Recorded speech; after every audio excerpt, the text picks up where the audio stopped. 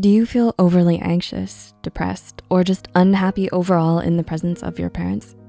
Fighting depression is an exhausting and consuming task, and it can be very helpful to have their support. That being said, it can be tricky when your parents do certain things that fuel the burden of your depression instead of easing it.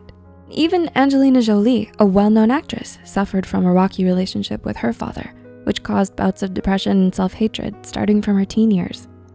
Her success at such a young age caused her to feel guilt, and she felt like she shouldn't feel such an emptiness when she had everything. In truth, depression has no bounds as to who it can affect. Young, old, rich, poor, it can target anyone. Unfortunately, many teens have been isolated in their homes with their parents due to the nature of the past 2 years, and for many, it has only worked to fuel their depression and make them more susceptible to it. Many parents have trouble understanding the overall concept of depression, so when they're directly confronted with it, they might only make it worse. So with that said, here are some things that parents do that fuel teenage depression. Number 1, they're constantly comparing you. Do you feel like you can never do anything right? They might always find some fault in what you do and compare you to a friend or a family member, asking you why you can't be more like them. It seems like everything you do is compared to another, like nothing is entirely your own. This can leave you with a feeling of failure and confusion as to why you aren't good enough. You also might personally start to compare yourself. While every teen at some point compares themselves to their peers, it's really damaging when it's amplified by your parents. As a teenager, in these years of critical growth and change, it's important that you stay true to yourself and that you are your own person.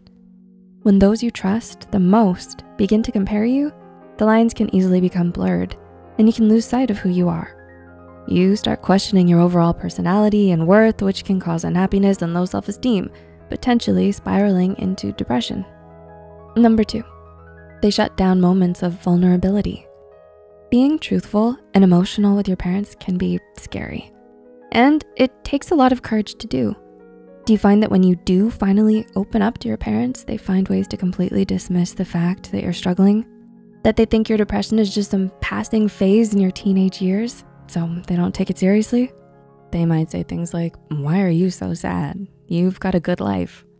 Or maybe, "If you weren't on your phone so much, you wouldn't be so depressed." They find excuses and tiptoe around the issue at hand and just don't understand how you are actually feeling. They have trouble coming to terms with your situation and therefore deny it and find other reasons as to why you might be feeling a certain way. This may leave you feeling unheard and unsupported because really, all you're seeking is that parental love and understanding that every child should have, especially in the unpredictable years of being a teen. The lack of this support might succeed in making you feel even more hollow and lonely. Number 3, they guilt trip you. Your parents might do certain things to induce a reaction out of you, specifically feelings of guilt or shame. For instance, they might make passive-aggressive comments about your state. Parents often do this to make you feel guilty enough to dismiss your issues instead of dealing with them. They may say, "Your depression is burdening the whole family," which makes you feel remorseful for even feeling what you're feeling in the first place, urging you to ignore your depression so that you're not such a burden. They might also ignore any attempts to talk about your situation, leaving you feeling like it isn't important and not a real problem. Their guilt tripping only represses your emotions, keeping them bottled up. And with this, there's a risk that eventually your emotions will dangerously hit you all at once.